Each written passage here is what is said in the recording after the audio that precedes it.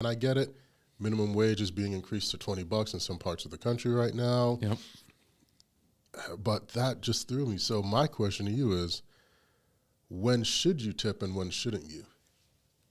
I mean, to me, it's whenever you're interacting with people. When it's like like the service industry, if like then that's just not just food, but like for instance, like a valet, he's doing his job, he's doing his thing. If it's a good service, I'll tip.